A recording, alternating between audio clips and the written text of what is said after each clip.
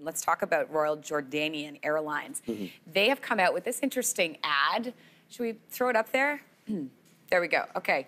So look at this. This is sort of a play on fly to the U.S. with RJ now that you're allowed to. And they changed ban to bon voyage. And then you can see below there, they have appeared to slash all prices heading to the U.S. This, by the way, is not the first time they've done this and taken a little bit of a poke at Trump. We have another one that they released on inauguration. Not inauguration day, the election day. Just in case he wins, travel to the U.S. while you're still allowed to. And that, by the way, was election day, based on all of his promises throughout the election campaign. They weren't surprised.